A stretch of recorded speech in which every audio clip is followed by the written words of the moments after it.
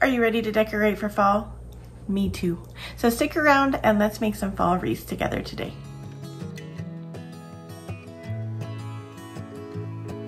So for all the projects today, we're going to be using this paper pack that I picked up at Hobby Lobby. It is by Paper Studio, and so it did happen to be on sale this week. I know they go through a cycle where it's like every other week, so you can wait maybe a week or so, check it out, and then you can get it for half off as well. So I just picked out about 8 different sheets of paper, and these first set of cones that we're going to make, I'm going to cut into 6 by 6 squares.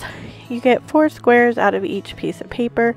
They look kind of small at first. I was like, but actually they work out just fine. So then I'm using some foam board from the Dollar Tree, and I'm just creating a circle. Mine ends up being more of an oval, really.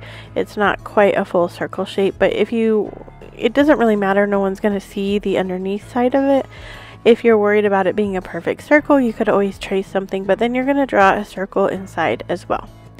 So once I got those all cut out, and I took the scrapbook paper that I had cut out, and all I did was roll it into a cone shape. I'm using hot glue here, and I'm just gluing down the bottom of the cone, and then I'm going to glue the bottom edges together. So there's going to be some spaces up towards the top, but we want the bottom part where the coney type shape is to be flush together down there. So we're just going to follow that line of the circle, and we're going to go all around the foam piece. So I'm just showing you, like you can see here, that there is some big spaces in between.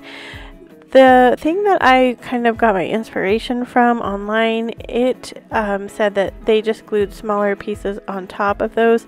I didn't really like that, so what I did was, once I got the full cone circle glued on, I just went back in with some hot glue and some more of this sized cone shapes, and I just filled them in through all the spaces that were showing. So then when I'm all done, I won't have any space here. I used about, I would say, 19 to 20 cone shapes, and my circle was about 14 inches in diameter. So you could go a smaller size here if you want. So here I'm just showing you how I rolled it up. The tighter you roll it, the more of a cone shape you get. And again, I just used hot glue, and I only glued the tail of the paper on to the rest of the paper. I didn't put any other kind of adhesive there. So these are 4 by 6 pieces of paper that I rolled into the cone shape as well, and then I'm just gluing those on top of the other cones. So we have more dimension here, and I went about every 2 cones, I glued another cone on top. Now I'm taking this pumpkin that I picked up at the Dollar Tree, and I'm using some folk art chalk paint, and I'll list down in the description box which paints I used, and I'll have a link to Amazon if you can get them there. But I'm using kind of non-traditional colors here just because my scrapbook paper had some more blues and greens in it, so I thought it would be fun to make my pumpkin a blue and green color as well. So I have the green color kind of on the underneath side, and then the blue as the cutout pops here in this piece of wood. So this, like I said, did come from the Dollar Tree. I think this is a really nice wood piece. They have really some great pieces out this fall at the Dollar Tree as far as like decorating goes. Some really fun fall and Halloween pieces. So make sure you go check that out. So this ribbon also came from the Dollar Tree. It's one of my favorite patterns that they bring out every year. I just do a crisscross, and then I fold, and then I'm going to take some twine and I'm going to wrap it around the middle of the bow, and then I tie it in a knot. So it gives it a really tight look, and you get a really fun bow shape, and it's not really difficult to make. You can hot glue the middle as well.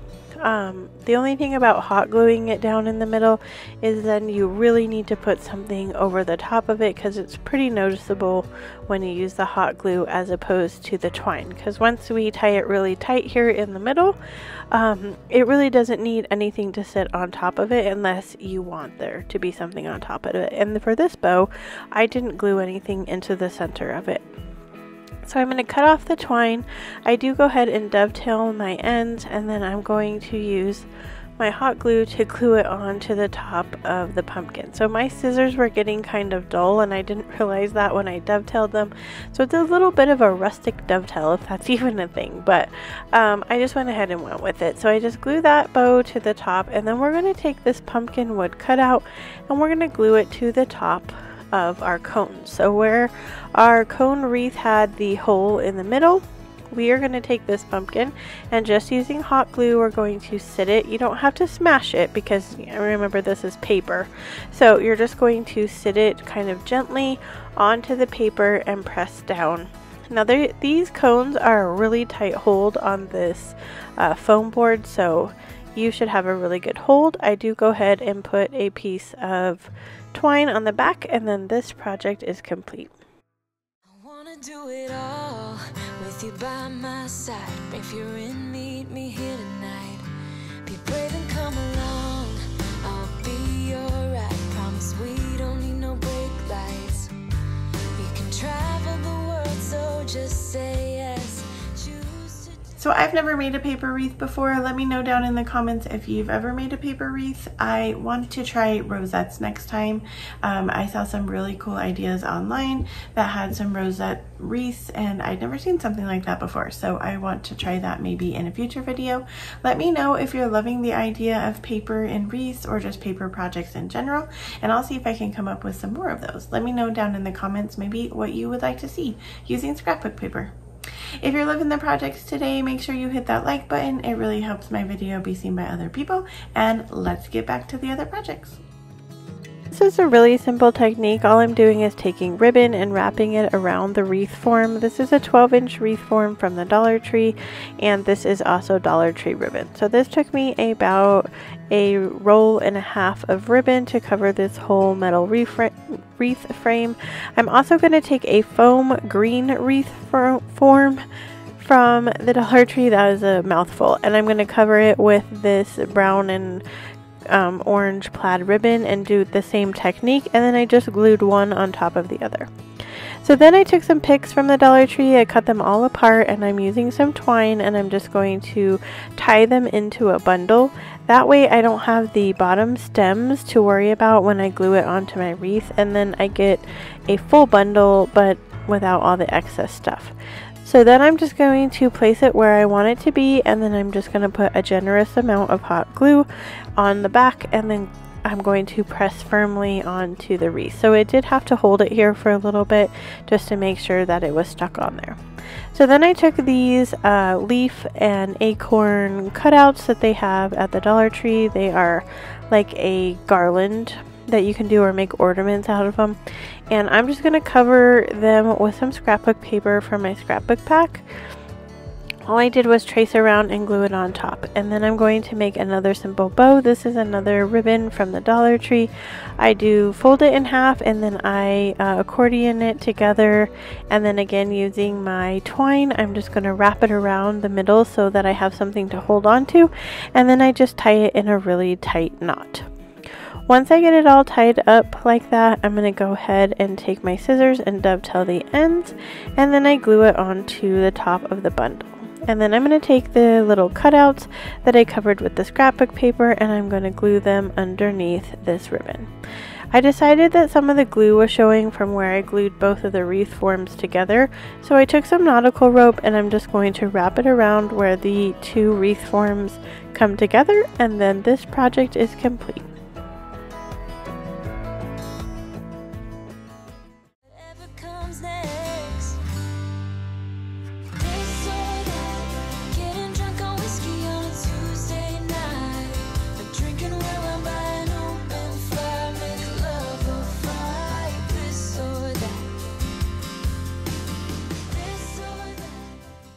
So this is a wreath upcycle. I used to have this wreath hanging in my classroom when I taught elementary, but I don't teach elementary anymore, and so I don't have an apple theme. So I decided to just remove all the apples but keep the raffia and ribbon at the top. So I'm using these Dollar Tree pumpkins. These are amazing. If you can find them in your store, I highly recommend picking them up. I wish I could have found more, but I wasn't lucky enough to. So I'm using my same folk art chalk paint, and I'm just going to cover both of the pumpkins with the chalk paint. So as you see, normally you would trace on the outside, but if I were to flip this pumpkin over, there's a lip there, and when I traced it, I wouldn't have the exact shape that I was looking for. So instead, I just decided to put it on top and trace it out. You're going to have a good lip on the paper when you glue it on, because like I said, there is like a space between there, but that's okay because we're going to use our sanding block and sand it off. So I'm just using a regular Elmer's glue stick. I find that it sticks on the scrapbook paper just fine to wood, and then you don't have all of the wrinkles from Mod Podge. So I just go ahead and make sure that I cover the entire piece with my glue stick, and because I'm a teacher and kind of a glue snob, I only use the Elmer's glue brand. But anyway, I'm going to go ahead and glue the piece of paper on and make sure that it's totally dry before I start sanding.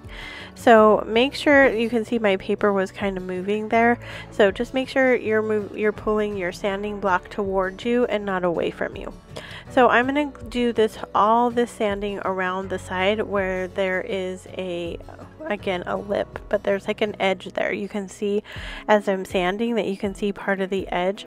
You want to sand that really good, and once you get you can start to see like it's coming apart, you can just pick up the paper and peel it off. And that's what I love the most about using this sanding technique, especially if there's a lip. You can just peel off the paper and keep going. It gives you a really smooth edge. So I'm going to do that for both pumpkins. Then I'm going to take some raffia. This also came from the Dollar Tree, and I'm just going to tie a little shoelace bow, and I'm going to glue some raffia to the top of both of these pumpkins. I think these turned out so adorable. Let me know down in the comments if you're into traditional colors, or do you like kind of non-traditional fall colors. I'll put a video up above here from last year that I did some pumpkins that were non-traditional colors. I'm into blue, so that's what I always tend to pick, but you can check out the ceramic pumpkins I painted last year right here. So here we are, we're gluing our raffia on, and this is just simple, nothing fancy. You could add buttons here if you wanted, or any other kind of picks here onto it. I wanted the scrapbook paper to be the star of the show, so that's why I just used raffia. So the last step to this is just to glue it to the Grapevine wreath, and then this project is complete.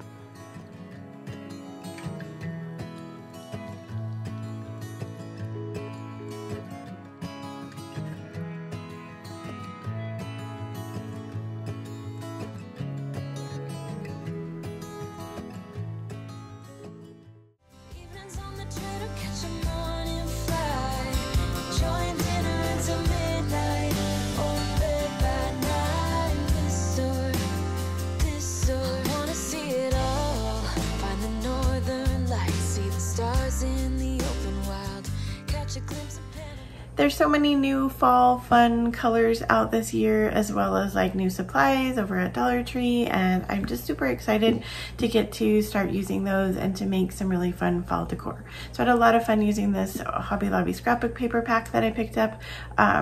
They were on sale last week, so just wait for Paper Studio to go on sale again and you can get it half off. If you're wanting some more fall inspiration, check out here at the end screen. I have a playlist from last year's fall, and I also have a video here that you can click on that uses some Dollar Tree items to make fall decor. That turned out really cute, so check it out right here. As always, wherever you are in your journey is a perfect place to start, and I will see you in my next video.